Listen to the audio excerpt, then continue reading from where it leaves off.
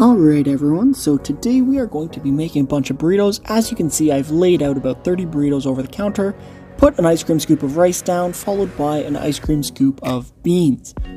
Then I am following that up just with another scoop of vegetables just to go on top, spreading it all around, just want to make it nice and healthy.